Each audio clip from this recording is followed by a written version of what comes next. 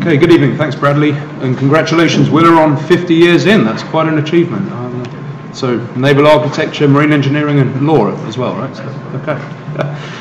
So, yeah, when Bradley asked me to speak about it, he noted that we'd recently opened an office in Fort Lauderdale, and he said, "Yachts, you do yachts?" I said, "Well, yeah, we have a team that does yachts, and yeah, can you come speak about it at the March meeting?" So, yeah, absolutely no problem at all. What's going to be of interest? And once I started looking into this, I realized that since I last did a large yacht build 10 years ago before I moved to New York, there's been a few changes within the regulatory bodies and industries of how we go about planning, regulating these large builds. And that's really the subject of the talk tonight, is regulations that really came in 1st of January, and I hadn't seen too much about them in the general press at the time, or industry press. I'm not expecting that to be in the New York Daily Post, but that hadn't really been reflected through. Maybe if you're involved directly with superyacht building and planning, you would have been very aware of this already, but the wider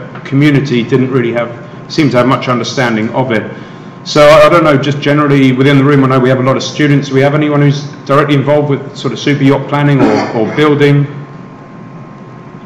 Okay. Definitely a couple of people. So if I need some assistance, we'll get those guys input as well. So where are we here, Brad? We can just click through, right? Okay. Well, that's one of my babies in the picture there, and some of this was a fairly big refit job, putting a helicopter pad on top of the bridge, with various regulatory implications in terms of fall-off angles for aircraft, and that got quite interesting, but I'm not going to get into that one in detail. You can ask me about it later and buy me a beer. That's just our general disclaimer, so don't design a boat based on what I'm going to tell you. I've had some input from our naval architect in the office as well on this, and this is more of a general educational presentation to make people aware of the new regulations and how they may be implemented if you guys do get involved in managing, in refitting or building large yachts. So generally, when I'm talking super yachts, I'm talking generally stuff that's probably 50 meters or above, but for the regulatory purposes, it would be probably 24 meters and over length overall, so nearly 100 feet long and more. So I'm not talking about recreational craft that are operated generally by the buyer or the owner themselves. This is more the larger end of the market. So we'll get into a bit of the build market, and you know why it's important for you guys as people coming into the industry, and also people who already work at technical consulting firms. It's a fairly large and vibrant market. So just explain a bit about where that market's located. Doesn't really get much general press. Flag state considerations in terms of where these vessels are flagged and why the codes that I'll talk about are important internationally and not just for the flag states that aren't necessarily in the US. Size matters, certainly with regulatory parts on this. So there's the amount of persons on board, the tonnage, the length overall is a major factor within the super yacht industry, whereas generally cargo ships might more go on the gross tonnage, or towing vessels on gross tonnage. Yachts tend to look at length overall. Some about the current regulatory matrix. So I'm not going to get too much into classification societies. There's not really anything on class rules in this.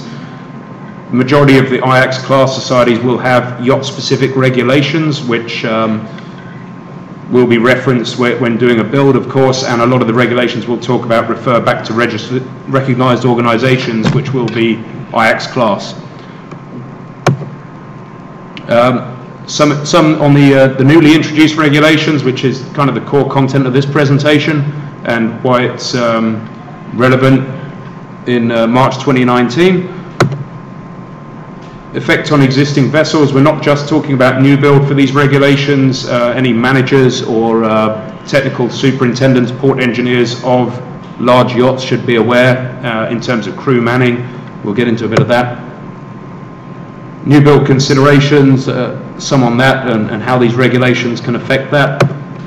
And I threw a few slides in. Bradley mentioned that some of the web students were doing projects on, was it zero emissions or green carbon emissions sort of super yachts. One of my naval architects did a SNAME presentation for the Gulf Coast New Orleans chapter recently, and I borrowed a couple of his slides, and if anyone wants that presentation, I'll be happy to send that over to them as well. So I just put a couple of things in there that may be considered in future trends. That's just a bit about us. I think Bradley already mentioned that we cover offshore energy as well, but that's on our marine side, is ports, terminals, surveys, consultancy, and over on the right, super yacht services, so project management and generally surveys of vessels and planning, specification reviews for new builds. So where are we at the moment? These are some of the numbers at the moment. These are probably vessels over the 30-meter mark, so over 5,000 worldwide. That's a significant number, not compared to commercial ships, but majority motor yachts.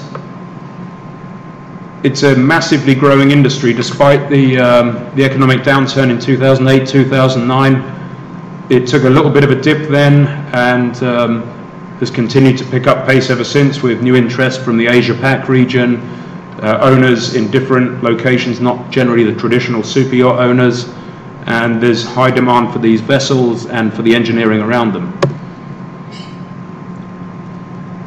The average length overall, 52 meters, and 10 years ago, 44 meters was probably the 99 or 100th biggest in the world, and now you've got to be around that 90-meter mark length overall. Again, size matters, but they're getting bigger, they're getting more complex and more subject to the rules that affect more passenger vessels.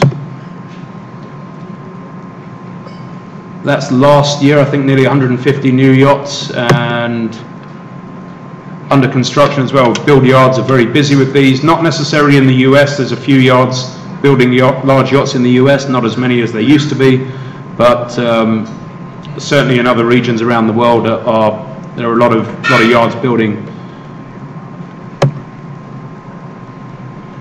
Available for sale, so a lot are built on spec, or owners undertake the build just to sell them on.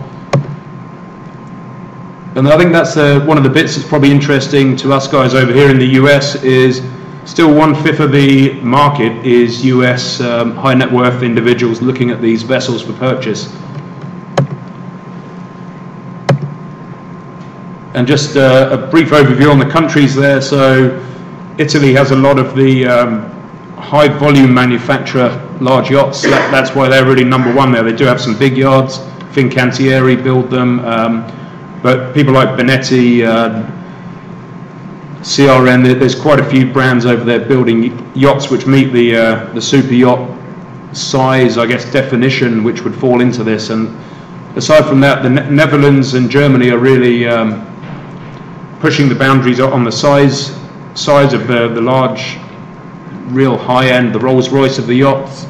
And Turkey's really picked up as well, with quite a few things like exploration vessels and trying to offer a competitive product in the market. See, the US does have certainly some in there, where that would be yards on the Gulf Coast, Westport and Delta out in the Seattle region, plus some others that are sneaking into that 30-meter range with things like large sport fishers as well. Okay, so with that in mind, there's obviously a lot of vessels being built. How do the owners go about choosing which flag state? Now, you might think, okay, that's going to be with the nationality of the owner. Hey, I'm American, I want an American-built, American flag vessel. Well, it doesn't end up being that simple. So, generally the first guy they're going to talk to is the lawyer. So, Willa's taking notes, so we can always ask her some questions on that. And but tax and commercial implications of where you're going to flag the vessel are going to be very important to this. Ease of registry. How easy is it to get that new build or that conversion put over into that register of shipping in that country? Regulatory support, I'll talk more about that when we get into the codes. Has that country, if you're building a yacht, do they have really good technical people there who can listen to a naval architect on behalf of the owner? The owner says, hey, I want this crazy addition to my boat. It doesn't quite fit within your rules. You do need good technical people on the other side to bounce things off and show them that you're going to meet at least that safety standard, that engineering standard that they intended within their code. Internationally accepted white list is like the IMO list of flag states there, where the black list would be vessels that are getting detained a lot. Grey list is somewhere in the middle. I think as a super yacht owner, you want to be able to cruise the world, pull into a port, not have flag state inspectors crawling all over your beautiful yacht looking for defects or safety deficiencies. So that kind of white list, that flag state that's well regarded within industry is key. Charter considerations, more on the commercial side to reduce the cost of a yacht operation. A lot of owners will either full-time charter the yacht and just use it a couple of weeks a year for them and their family. It may be a commercial charter operation, or they may just want to defer some of the cost with the occasional charter. So some flag states allow that, make it easy within the rules, some don't. And as I briefly mentioned earlier, it's not always based on the yacht owner's nationality. There's a lot of super yacht owners out there are US citizens, and very, very few US flagged super yachts. I don't have a number, but there's certainly not that many vessels over 300-400 tons that are US flagged. I'm a Brit, so I've got to put this in there, but the UK led the way back in about 1997. The large yacht code was introduced in the UK. They were trying to find ways of improving the registry of yachts, getting some money in with the departure of commercial vessels to foreign flag fleets, as well as seeing this was an opportunity to really get stuck in and develop a code. Most of the codes for large vessels were very much commercial based, so you're trying to adapt a container ship, a code developed for a container ship or a tanker to a luxury yacht. It wasn't really working, so they brought in the large yacht code for yachts over 24 meters. This is for commercial yachts, and that was in response to this growing demand.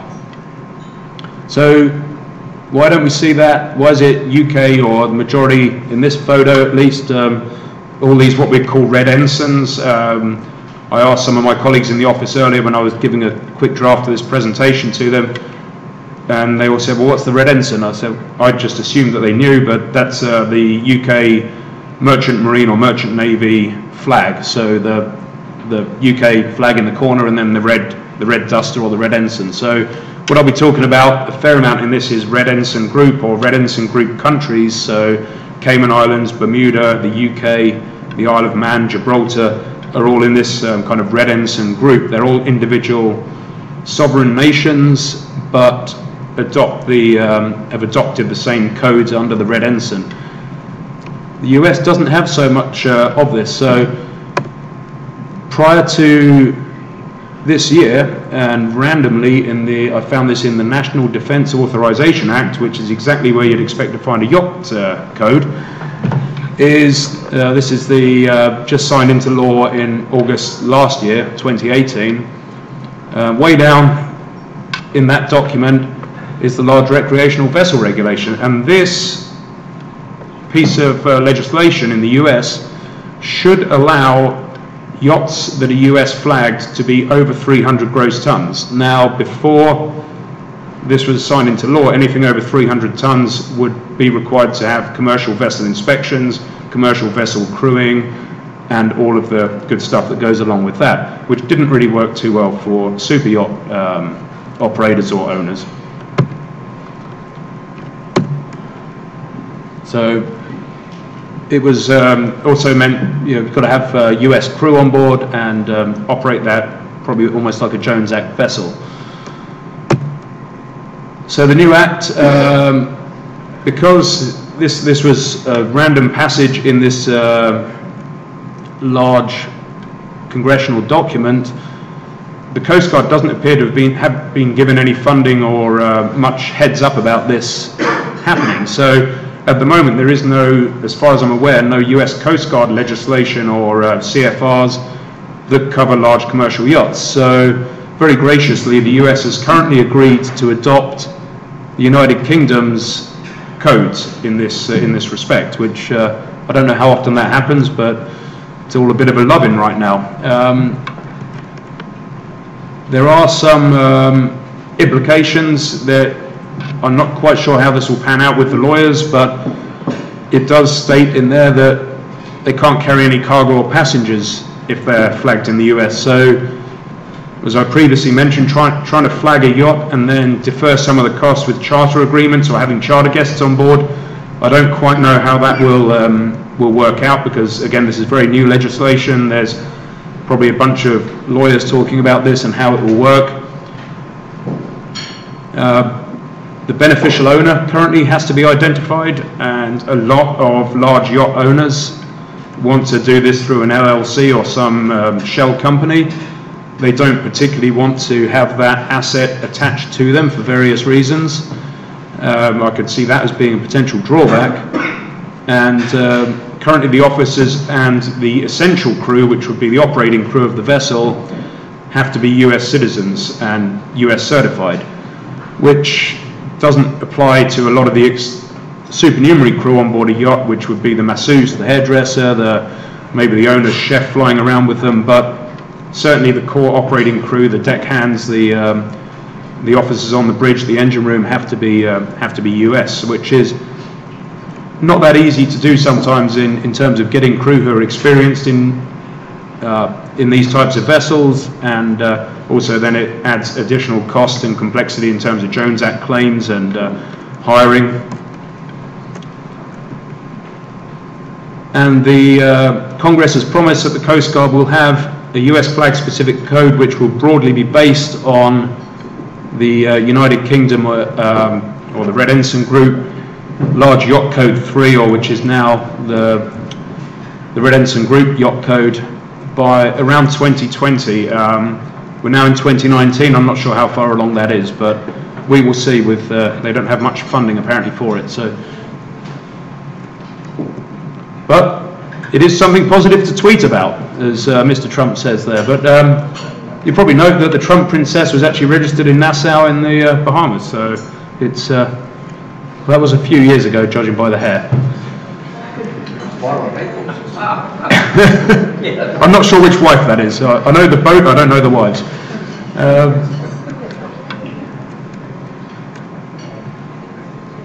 Okay, so regardless really of the code that the vessel is under during build or put under maybe during a transfer of ownership or flag, there's still obviously the main international marine regulations, which I would think most people in this room are fully familiar with, and those don't change for any of this. So MARPOL, COLREGS and SOLAS, except SOLAS does have that exemption in there for pleasure yachts not engaged in trade. So generally I'm going to be focusing more on yachts that are built for potential charter. There's not much point to me if I was advising a client. I wouldn't advise them really to build a yacht that wasn't built to a code where they could commercially charter the vessel. The resale value will be a lot lower, and potentially if things don't work out and they do want to charter it, then they're going to be in difficulty doing that. And the International Convention on Load Lines as well would normally apply. So currently, or until the end of 2018, we had the, again, this is under the Red Ensign kind of group, which is the majority of super yachts, I'd say, out there, or people who've adopted this code, and other flag registries outside the Red Ensign countries have said, okay, that code is fine and we'll agree with it. We had what was called the Passenger Yacht Code, or PYC, and that was for 13 to 36 passengers and up to about 200 persons on board. That's now been morphed into the Red Ensign Group, or REG there, code, which is split into a Part A and a Part B. I'm not quite sure why I put that bullet point first, but Then you have the commercial yachts there. If you're only carrying up to 12 passengers, which is a lot of these yachts were built up to 12 passengers, because then you could get away with having cargo ship regulations, which was kind of the standard before we had something else to go on. And that's basically cargo ship SOLAS codes and everything else, and that's now forming part A of this Red Ensign Group code.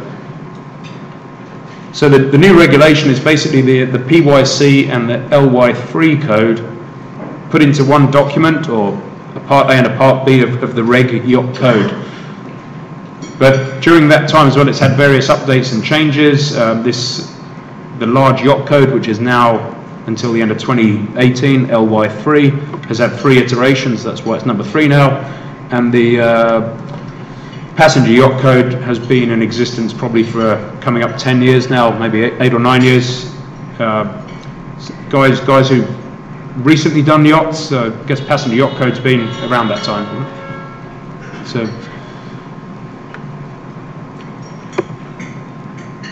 So I put a few of these slides here. I'm not going to go through them in detail because I have one of my naval architects help me out with this. Some of it's this was just really comparing the different standards that might apply, or trying to put it at least on one slide. So it's not perfect, but basically looking at, this is yachts, commercial yachts up to 12 passengers, which would be LY3, or now part A of the Reg Yacht Code. So when we're looking at damage stability for those smaller yachts under 500 gross tons, we're looking at minor pinhole damages for the damage stability assessments. Over that, over 85 meters as well, one compartment damage. We'll get into like lifeboats. If you've got 2 compartment damage stability, then there's exemptions available for the amount, if you have to have lifeboats or not. I think we're getting into that probabilistic assessment and of damage stability, which we're now using on some cargo ship side of things. And with that mix of life rafts, marine evacuation systems, generally the flag states operating under the Reg Code are quite open to suggestions, reasonable suggestions, as long as we're not trying to bend the rules. As long as it's an equivalency, then I think that's one of the main things of what I'll go through here. Is really, as naval architects, as engineers, we have a very good chance, certainly with the yacht codes, more perhaps than the commercial shipping codes or regulatory bodies, of number one, having resource through owners who want something really special to propose and engineer stuff that's outside of the norm. So it's quite an exciting industry or something like that I'd imagine for designers, naval architects to come up with solutions and workarounds of what might seem like a black and white law.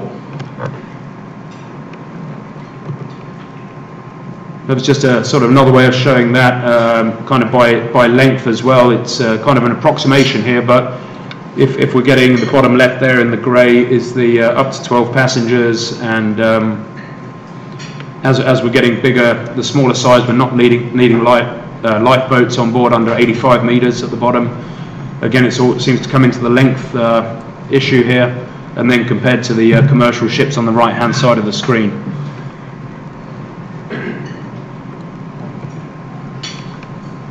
Then once you get into the 36 passenger side, this is this passenger yacht code, then we're starting to see that drift across from commercial passenger ships in terms of lifeboats, life rafts, that usage come into the commercial yacht side as well and be able to be used there.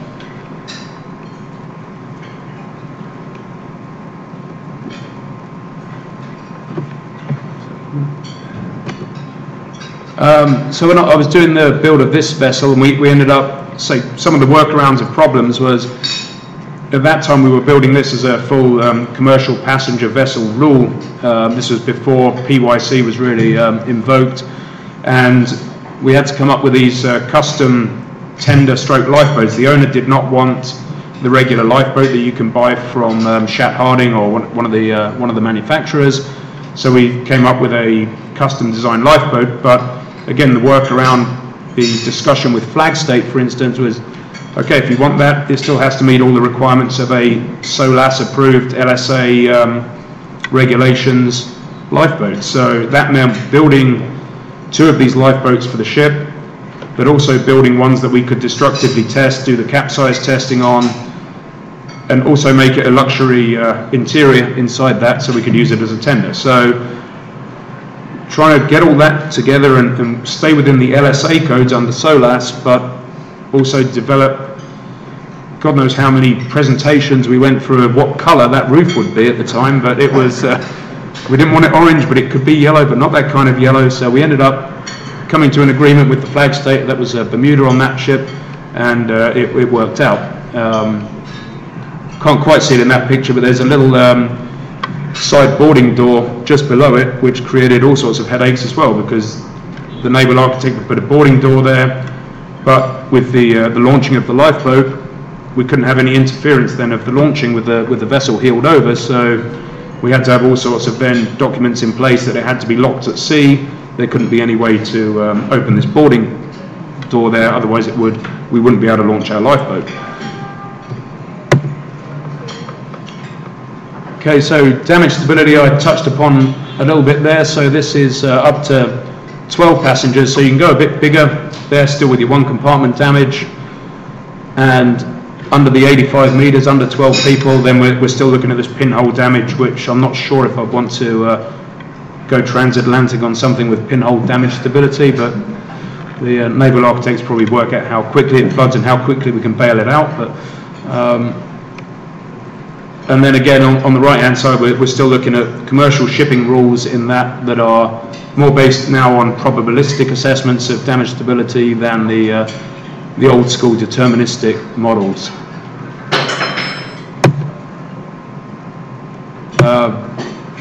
So just to explain, as naval architects, if you've got the pinhole damage, you're looking at 1 small egress, just to give an example, and 1 compartment, you've got that set prescribed length penetration coming into 1 compartment, or the same one obviously hits the bulkhead and you've suddenly got 2 compartments flooded. So hopefully that doesn't happen. We've lost the engine room and the steering gear and the stores as well.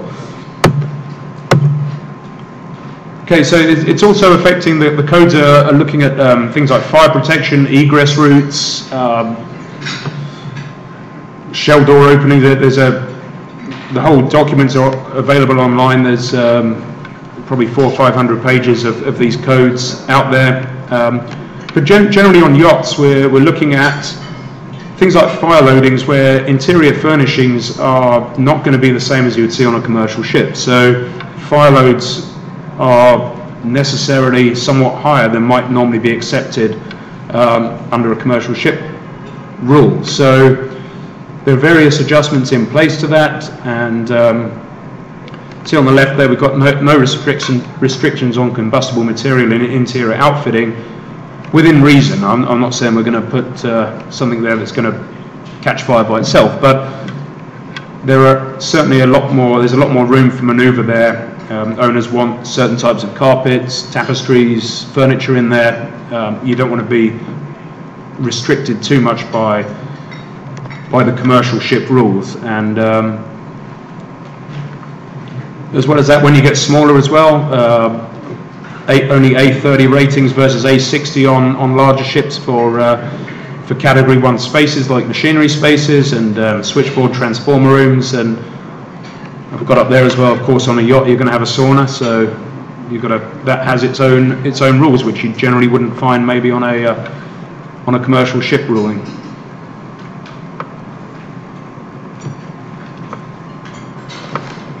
So that's just a comparison there again of some of the sizes, and again up to the 12 passengers, or what would be a cargo ship rule.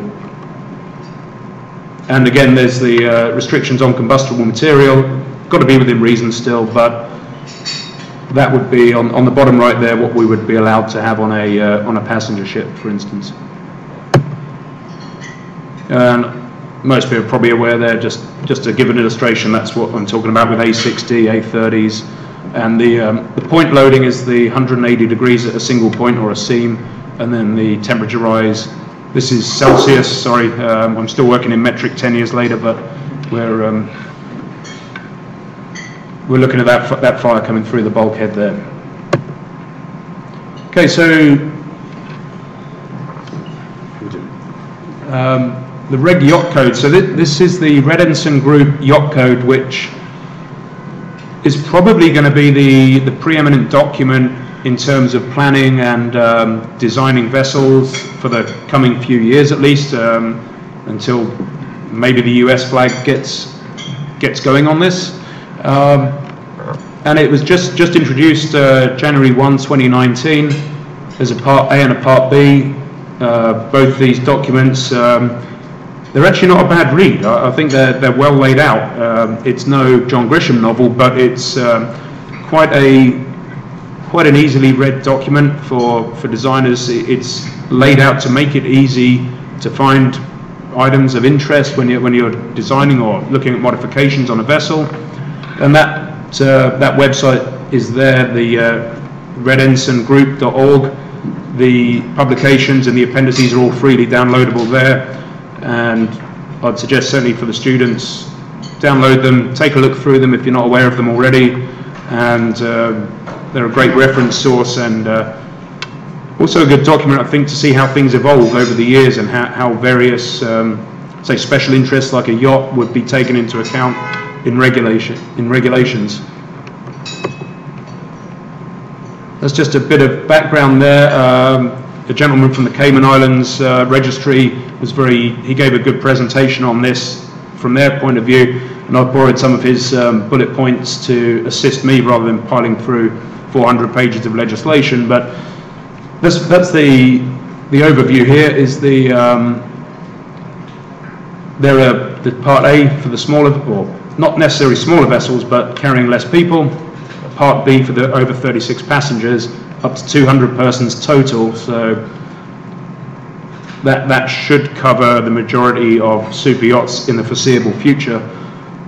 And if they're getting bigger than that, then we really should be moving towards a cruise ship classification or regulation, in my opinion anyway, as that they are getting a lot bigger now.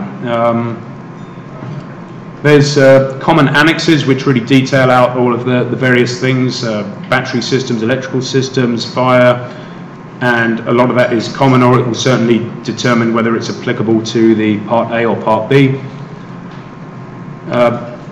The way that SOLAS works with the amendments and the revisions to it, it used to be that the large yacht code was not fully in sync with SOLAS, so SOLAS would be talking about a new release of documentation, and then other regulatory bodies would follow afterwards. So the new code has brought the whole legislative process in line with SOLAS. So if SOLAS is going to publish something, it should also hit the new yacht code at the same time. Should be common sense, but I guess governments don't work that way. And 2020 SOLAS will come out in the next revision of the yacht code, apparently. And I already mentioned there that all this documentation should be available at the Red Ensign Group website. There's a list of the new annexes that have been put here, so all the documentation's in one place. I used to find it as a project manager a royal pain trying to go back through various regulations and backwards and forwards between class documents, SOLAS, LSA, the flag state rules, talking to the flag state surveyor, and there was documentation all over the place for that, but this really does bring it all together in these annexes, and they're really quite useful. Now, a lot of this is going to apply to new builds, and not be retroactive to existing vessels, but certainly on the sort of halfway down there, or passengers and occasional workers. Now, commercial ships, you don't get many occasional workers, but in the yacht industry, you get a lot of day workers who are going to walk the dock, want to come on, do some cleaning, do some shipping, or whatever they're going to do down in the engine room or on deck, helping out. They're not full-time crew members, they're not necessarily signed on to the ship's articles. So this gives some guidance and useful tips there, certainly for the crew and the operations, the managers of these vessels, the manning, the STCW requirements, the ILO hours of work regulations, requirements for how the crew are accommodated on board. A lot of that is going to be applicable to existing vessels. So I'm hoping that most yacht management companies have already looked at this and adopted it anyway, but it's all in there. Okay, so I won't go through all of that, but certainly compared to a lot of commercial vessels, you're not normally going to see helicopter issues in commercial vessels. Maybe on the offshore vessels you'll have an offshore, like a Cat 437 or something like that code, but generally commercial vessels is not quite as explicit regarding things like helicopters.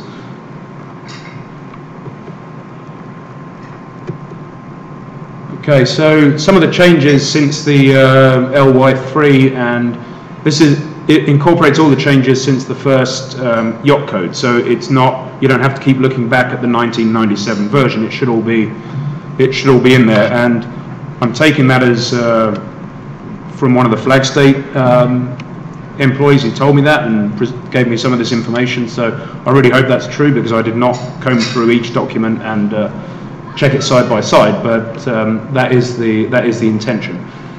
Now, there are also, as things have moved on, some of these new annexes now really give more specifics, and the one that was interesting to me was things like overside working systems. If anyone's been up in Newport, Rhode Island, or down in Fort Lauderdale where there's a lot of super yachts, you're going to see crew members dangling precariously over the side of the ship, hanging onto a Genoa track or a sail car track. And there have been a lot of accidents with these. They weren't, a lot of yachts, they put them in for convenience, but they weren't properly load tested. They were not specifically designed for that.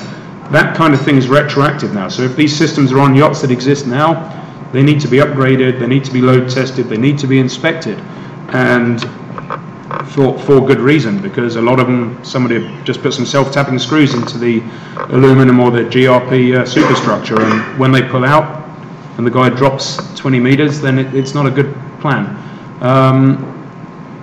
Drills and exercises, there's a lot of emphasis on bringing up the standards of yacht crews to commercial awareness in terms of drilling for emergencies, for fire, flooding, collisions, medical emergencies, so that is all within this.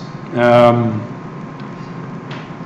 think I already mentioned, so new vessels constructed after January 1, I assume they mean keel laying, not delivery there, because we're already going to be a long way down the design process by the time we are out here. Bearing in mind the average build on a large yacht is probably 3 to 5 years, and we're not going to be switching out yachts that are nearly due for delivery at this point. So the existing vessels, there's a lot of good content here which could be put into refits, owners or operators looking to upgrade their vessels to the new standards. I think that would be useful. Again, not everything, a lot of it's going to be too much for that particular vessel design to chop and change it, but certainly a lot of good information there. And I already mentioned there things like crew training, hours of work, certification, STCW requirements are rolling in there. That's just an excerpt from one of the appendices, really giving, there's a few pages on these overside working systems and giving a lot of information on how often they have to be tested, what standards they have to be tested to, and again that's being adopted across the industry, including, I guess, by that act of Congress under the US, although I'm not sure that Coast Guard inspectors would necessarily at the moment be looking at this. So this is there's a lot of talk in the passenger ship industry and upcoming regulation on safer return to port and emergency hotel systems, more than the required SOLAS, emergency generator supplies or battery supplies, and that's making its way across into the yacht market. That is currently ongoing. It's not in force yet, but I expect it will be. So when we're looking at new yacht designs, again, talking about the big yachts, we're over 120 people here, and international voyages. So that's going to be key, because there's a lot of design issues that come in with safe return to port systems. It's not as easy as saying, okay, let's stamp that with a good to go.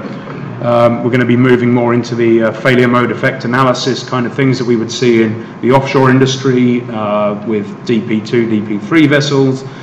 Not necessarily that the yachts will be DP, but that kind of planning. If we lose that switchboard, what have we still got? If we lose that propulsion, what have we still got?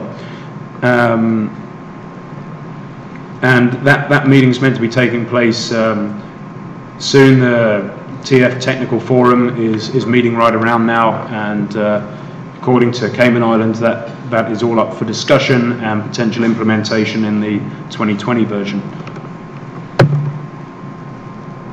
So I mentioned it briefly. That's really what we're looking at: essential systems here, and the safe return to port redundancy for these various systems, which, yeah, a lot of them are already covered under SOLAS, but heating and ventilation, sanitation, and food and water, not necessarily so. So these are things from the design aspect we're going to have to look at including.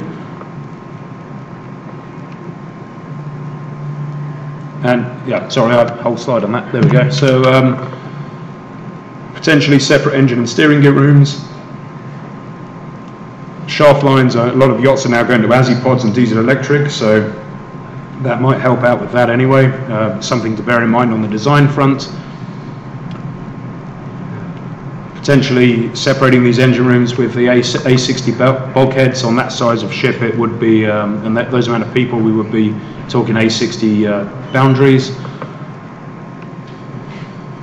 Hotel services, again, this is basically a small cruise ship or a large cruise ship, and there we go. So okay, and again, that last point there is almost akin to what you would see in the offshore industry for offshore supply vessels, construction vessels, cable layers, and the like. Is that risk assessment, those failure mode effect plannings going in there. Okay, so that's it really with the codes. But when we're looking at the codes, we're sort of looking at, well, what's upcoming, and this is just from what I've seen, what I've been talking to clients about, either owners, operators. Owners are generally, we're seeing a lot more yachts being built now as explorer type vessels. Some of them just for looks, but as they want to go into the Arctic, the Antarctic, the designers are going to have to look at ice classing those vessels, having the redundancy, having the additional stores and survivability for those type of regions compared to cruising around St. Bart's or Monaco. Philanthropic, there are quite a few owners now. If there's a typhoon or a major devastation in an area, they want to have a boat that's got water making capabilities, medical equipment on board, and get involved with that. So there's maybe benefit in some yacht designs to add capacity for potential disaster relief programs that owners might want to be seen to be attached to, and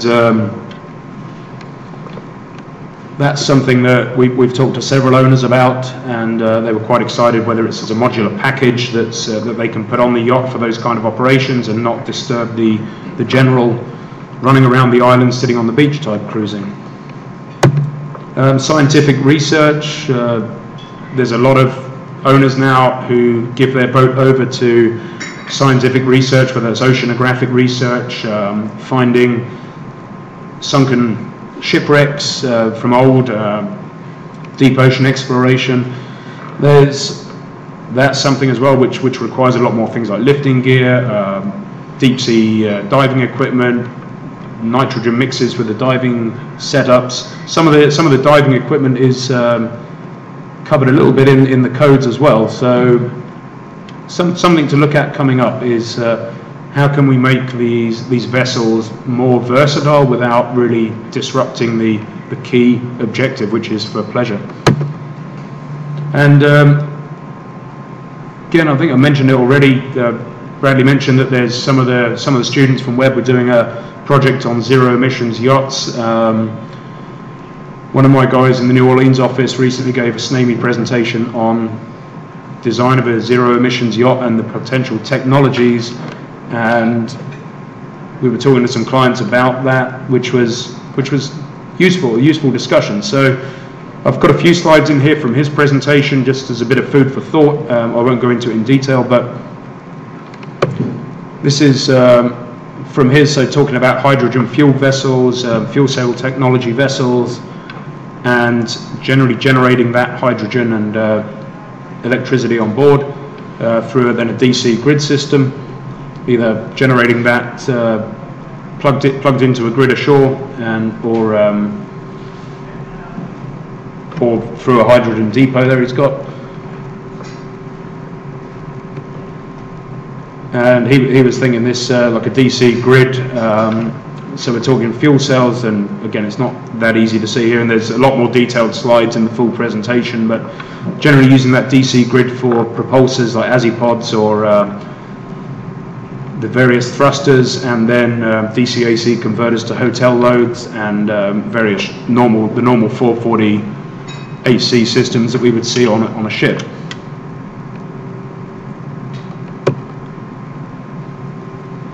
Some of his comments there on the DC grid benefits. Again, I'll say if anyone wants a copy of that, shoot me an email and I'll be happy to send it over. But certainly it looks like the way forward for some of these, certainly the lower emission vessels.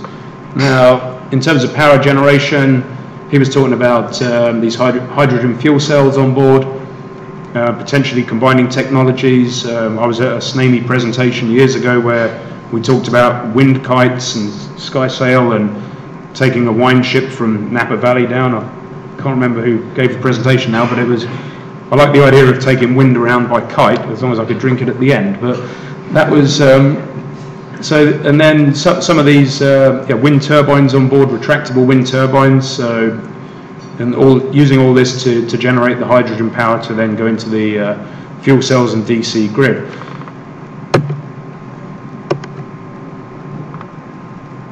That was some of the comparison of the energy density, basically, of the fuel cells versus things like MTU is generally the engine provider of choice in the superyacht market, along with Caterpillar. The yellow cats that you see on the tugs down in the harbour here, they spray paint them white and fit chrome rocker covers on, and they're off to go on it as a yacht engine. But MTU is generally one of the main medium speed to high speed engines that are used in the superyacht market, so that's why that comparison is there. He also found these guys who make a fake teak deck, which you'd obviously see on a lot of yachts, that is actually a solar panel, and could also be used for some passive generation of power there while the vessel's sitting alongside, along with other things like wave capture technology. Say a lot of that is in this other presentation. So,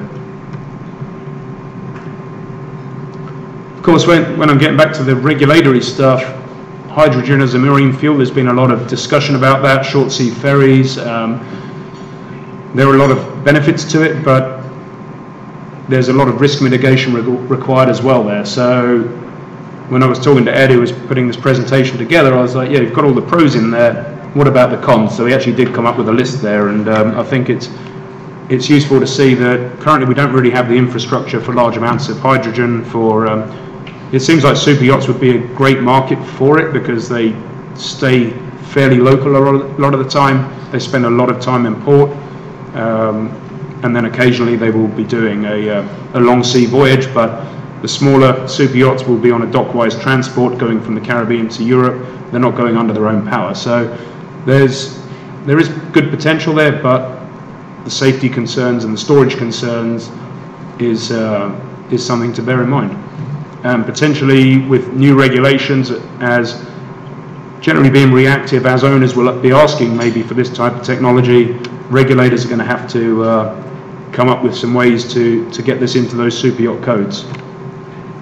Okay, and I think that's about it from me. So that was Sailing Yacht A, which was a German build, but maybe to some people's taste, not mine. But it's about a 120-meter long sailing yacht. I think it's still probably the biggest sailing yacht around, but quite a beast. Okay, just A couple of things. So Peter Southgate, he's Maritime Authority of Cayman Islands. He helped me out with the Reg Yacht Code changes there, or the Red Ensign Group Yacht Code changes. He's heavily involved with that. And Ed in our New Orleans office, who was put together a paper for SNAME on the zero emissions and research behind that one. Okay, well, that's it from me. Any questions? Yes, yeah, go ahead, John. On the related to developing requirements on the size of the vessel in terms of length and the number of passengers. I give an example. I was involved in the design of a cruise ship for the Hawaiian Islands, and it was 2,500 passengers, so it was a big ship, above all these requirements. It was permitted to have 50% lifeboats on each side, the rest by life rafts, because not on an international voyage. And yet, if it did make an international voyage with a reduced number of persons on board, it would still qualify for that. Here, and as I look at these yachts, even though some of them are very large, I'm wondering, they're not so large if you get into a very bad sea condition. And I don't know how many of these owners actually have their whole crew and all the passengers going from internationally. So is that a consideration? Or would something like that be introduced where it might be able to take 50 passengers, but you only worry about that when you're very close to shore, so you can reduce the requirements? Yeah, so the question being really, if we're different types of voyages, can we we can reduce the regulatory requirement if we're not going offshore? There are certainly regulations there if you are only doing short sea routes, that can be taken into account in terms of offshore survivability, and as well as that with things like life-saving appliances. So if the yacht is not going to be cruising at all in cold waters, if it's spending all of its time in the Caribbean islands, there's not a requirement for the yacht to carry survival suits, for instance. So there's definitely, the flag states will consider all of that. And my experience managing super yachts was that the owners rarely wanted to do a long ocean passage. I think there's very few owners, they generally want to go somewhere, sail short sea a few hours somewhere to an next port and get off and have dinner again. But of course there might be chances where there are more on board, but generally they're having a party at anchor. There might be a lot more people on there than capacity for survival craft. If you pull up to Chelsea Piers on a sunny afternoon in the summertime, you'll see a 40-50 metre yacht up there with 100 people stood on the deck, and you think, how could they possibly all be part of that? But they're tied up alongside, or they're just going out in the Hudson River for a tool around and back in again. So yeah, I think in answer to the question, the flag states generally, my experience, have been accommodating to common sense approaches and putting that in the vessel certification that if you're going offshore by a certain distance that you would be required to reduce manning or take other concerns. But most of these yachts are built to a class standard in terms of structural strength and class rules in that respect. So whether that's yacht or special service craft rules, the flag state is going to want to assure themselves that it's built to a standard and strong enough to withstand the normal operating conditions of the vessel.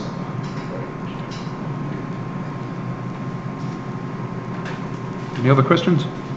Two quick ones. One, how does Marshall Islands get around U.S. flag considerations if they're a protectorate? And the other one is you talked about the exploration yachts. I saw at a conference probably 5 or 6 years ago, 90% of the vessels that are designed to go into the Arctic regions go once and never go back. Okay, Marshall Islands, I don't know if anyone here from Marshall Islands or international registries? Not tonight. Okay, I can't answer anything on their behalf. I would say they're much like in the UK, we have the United Kingdom flag. We also have Gibraltar, which is not the same sovereign nation, so they have their own rules and regulations that they're entitled to apply. So that one I would prefer to leave to someone who works for a flag state and might be able to explain that better. But I would think the Marshall Islands doesn't necessarily have the same requirements as Jones Act. ships would. Otherwise, there wouldn't be so many Marshall Islands ships out there. With regard to the second question of going up to the Arctic and back, I guess it looks good on paper when you get there and it gets chilly. Maybe maybe that's why people don't go back. But you know, I worked for Princess for years, and we would be up in going up doing the Alaska cruises. But yeah, generally that would be May till September, and then I don't think there was much market for general public cruisers going to Alaska in December or January. So I don't know. It maybe sounds good, and then they come back. But I think owners generally owners I've spoken to, family office managers I've spoken to, when you're proposing something, much like anything, you know, you buy a set of golf clubs thinking you're going to go play golf, and then it sits in the basement for 2 years.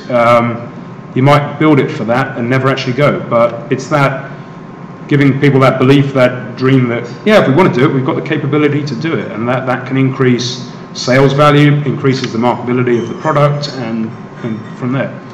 So does that sort of answer the question? Sure. Okay.